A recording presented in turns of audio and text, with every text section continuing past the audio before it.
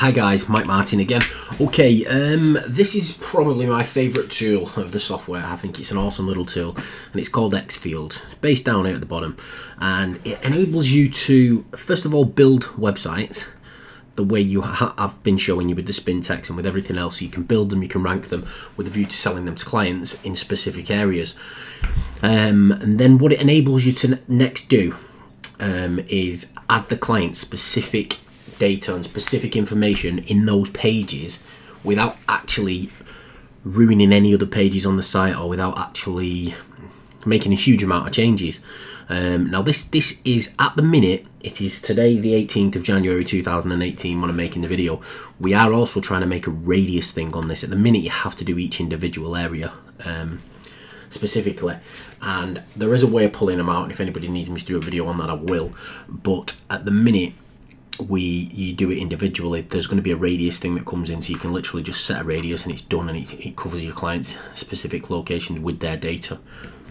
Anyway, let me show you how it works. So for example, say we just picked up a client called, whatever you want to call him, Brian, and he had a specific title that he wanted to show.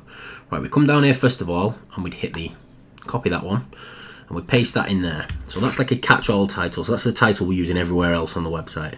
So we'd save that and we'd say, okay, so Brian's come along and asked us, can he have Sacramento? Before I think we did, was it not Burbank, Burbank, LA. So Brian wants Burbank, Los Angeles, and he wants Sacramento, and his title needs to say, I am Brian and I'm cool, for example. Obviously nobody would ever do that, but in Sacramento and Burbank, so we save that, and then what we do is we get the xFields title, and wherever we've got the title on the page, we paste the xFields title over it. So we go in, find the title, anywhere on the page we've got it.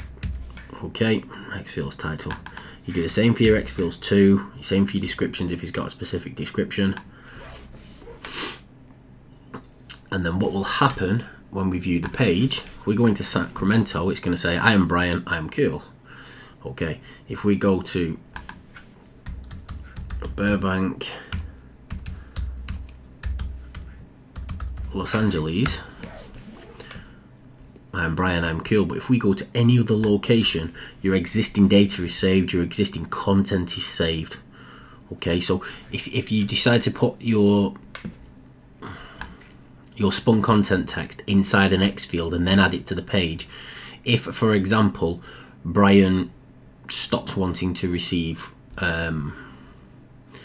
stops wanting you to buy the leads off yourself, you don't necessarily have to go in and change the whole site. You could literally go in, delete that, click save, and all of your information will then just return to where it was before.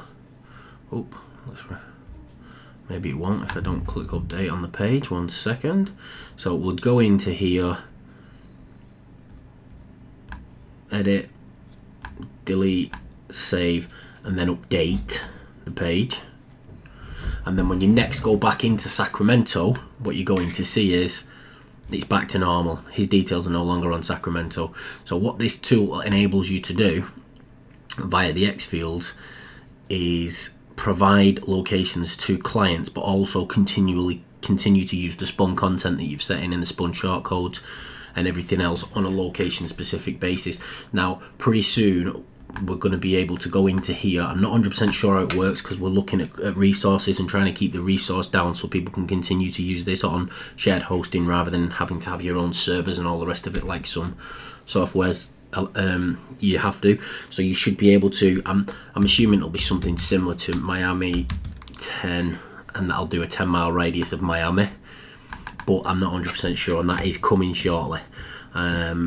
Anyway, thank you very much. If you move on to the next video, and we'll keep going through exactly what you need to, what Magic Page can do for you. Thank you very much. Bye bye.